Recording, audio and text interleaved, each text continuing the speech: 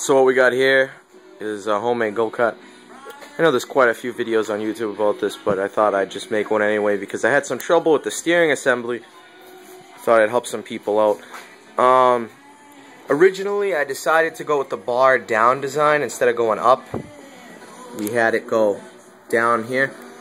But the problem with it going down, because the pegs were forward, was that when you turn the wheel to the right, they actually went to the left.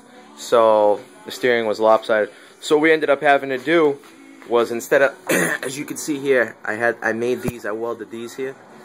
And if you look, it's just underneath the frame because I designed it so that these pieces could be underneath. But the problem with that is that, like I just said, when you turned it to the right, the wheels went to the left. So what I did was I made a little extension piece here, welded on a flat bar, double nut a screw here for a good hinge. A bolt for a good hinge. The radius on the turning isn't like immaculate, but I mean, a go-kart isn't going to be like a regular car. So as long as it turns a decent amount, I'll show you. Hang on, let me get up on this table here. Custom made steering wheel, went with like an airplane design, a little more comfortable on the hands. But I mean, overall it's a good steering, like radius. What's good is I like that it's a very touchy steering, because when you're sitting down you don't want this to hit your knee. So that's about as far as it's gonna go. But as you can see, that's decent enough for a go-kart. I mean, it turns well. A lot of people are saying that they had problems because the toe of the tires was not even. So let me straighten this out here. If you look, I mean, it's cambered a little, not bad. This one's a little more cambered. I don't know if you can really tell. It's just a tiny bit more.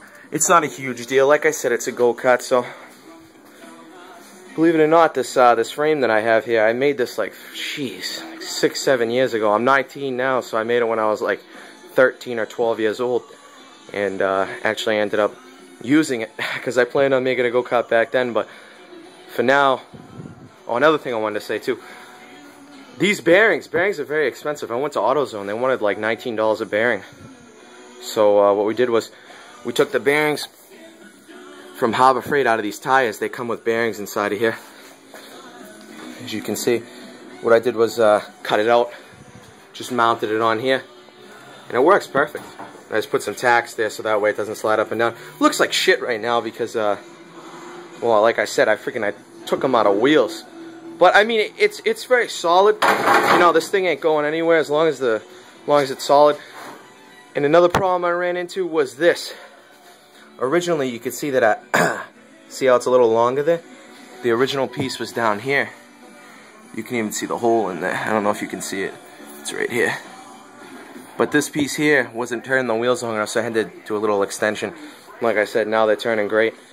Still gonna do the rear end. What I did right now was I cut the floorboard piece right now. I just grinded the edges of it, so the grinder's out.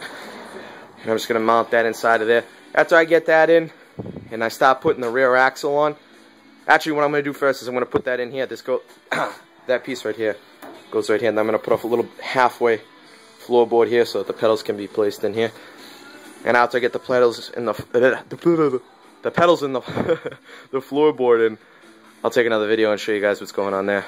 But like I said, this steering was a pain in the ass. So if you're gonna make it go underneath, you want the pegs to be on this side instead of this side like I did, because I had to make a little modification with a flat bar and everything here. But so far so good. So I'll keep you guys posted. Thanks for watching the video, and y'all have a good day.